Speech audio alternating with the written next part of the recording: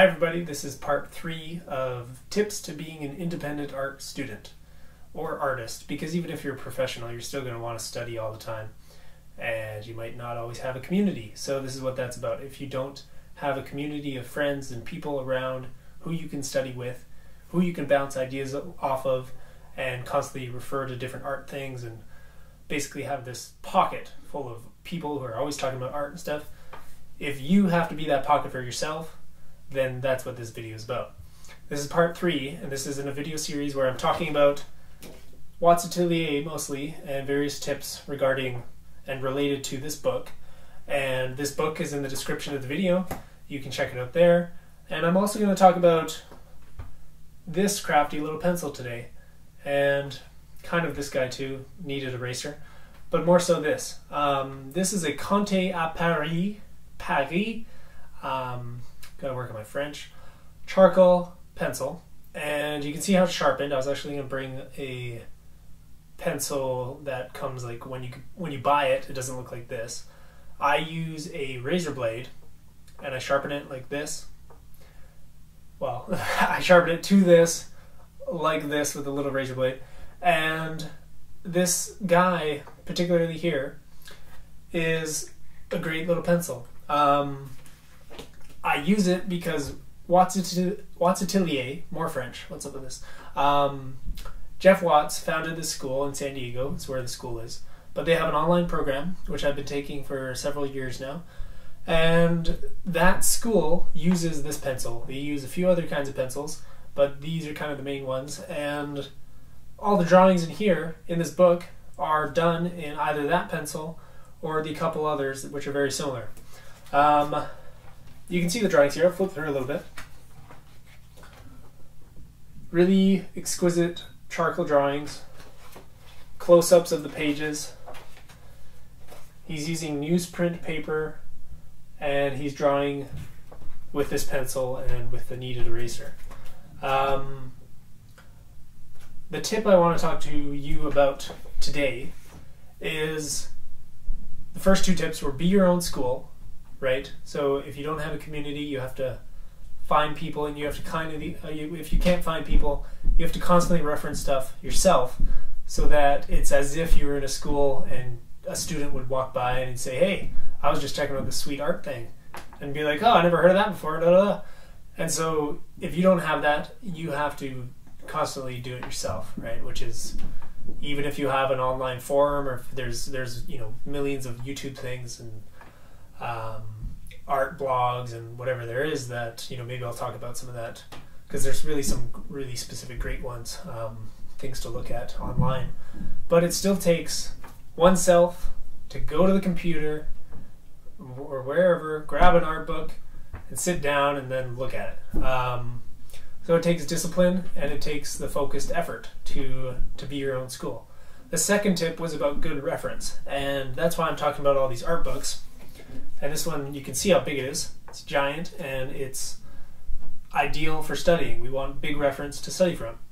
At the same time, another good thing is to study material that's done in the same way that you're trying to study.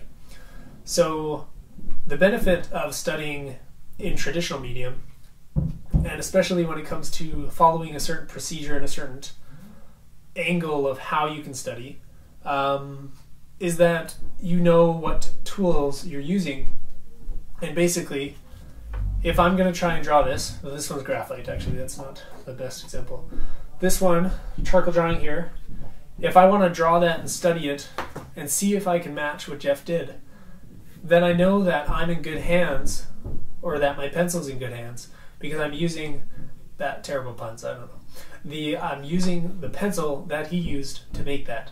Whereas if I was going to draw something else from a different person, or if I was going to do something like digital, when you study something digitally, you have no idea what kind of brushes that person used unless they specify it in the image or the description of the image, which could be possible.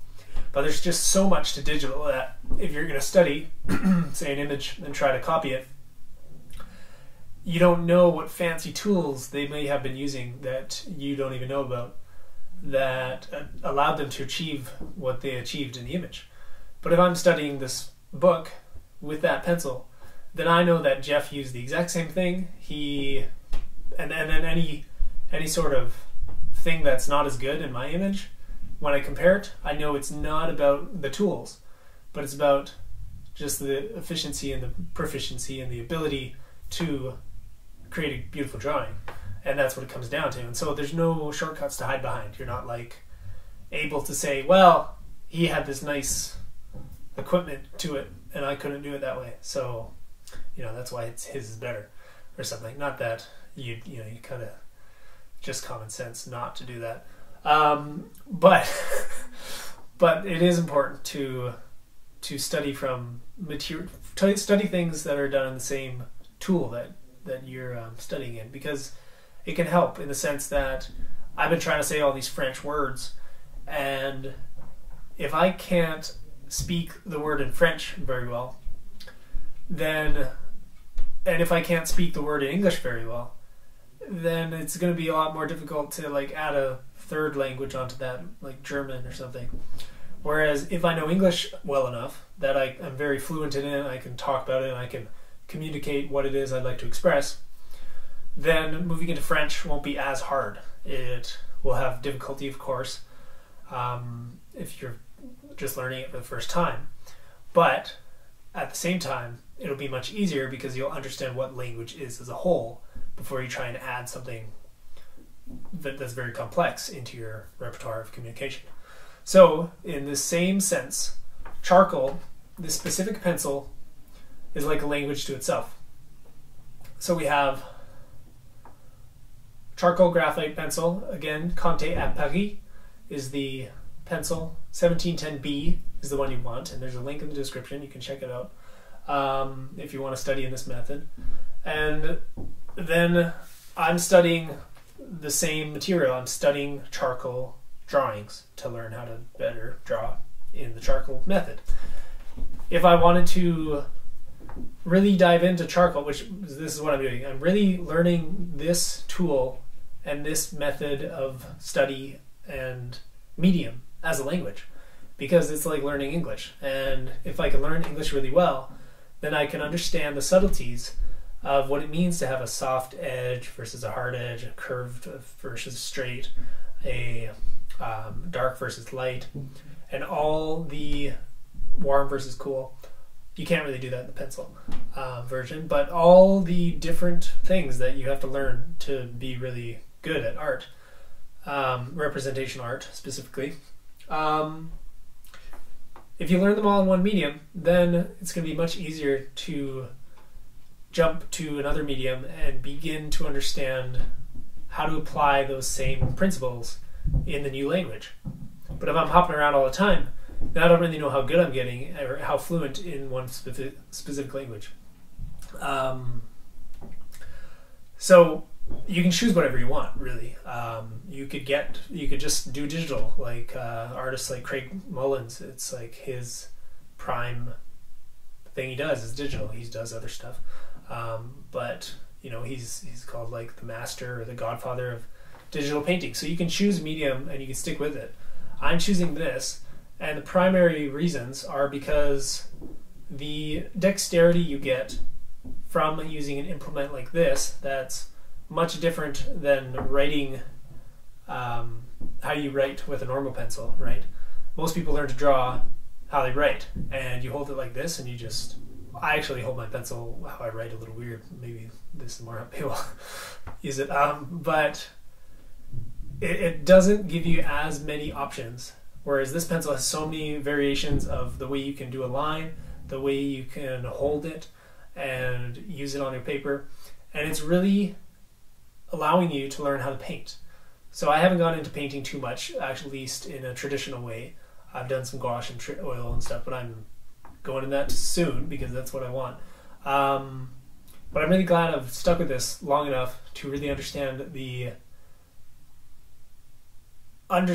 experientially, why this is going to help me with painting. And it's because as painting, you're much further away. You're holding it like this kind of thing, further from distance of your thing, and then the brush goes in and out of the paper. Where here, it's just hard, and you can emulate what it's like for the paint to go on thicker, thinner, and in and out with this by turning it and twisting it and all that. So this is my chosen language, and the tip for today is to choose a language and stick with it and really kind of binge it for a while, get used to it. These are fun to play with these.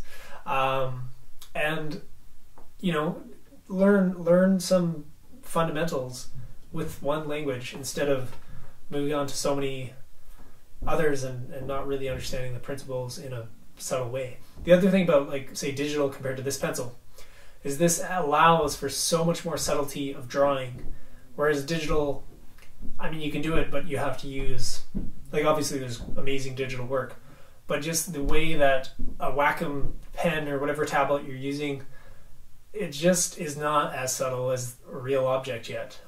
You know, maybe one day the technology will get there, but at the time, or at right now, and maybe there are, you know, super expensive tablets or something, but it's just not the same for me anyway. I like the paper to the pencil aspect, and I love this pencil. I just love it. So there you go.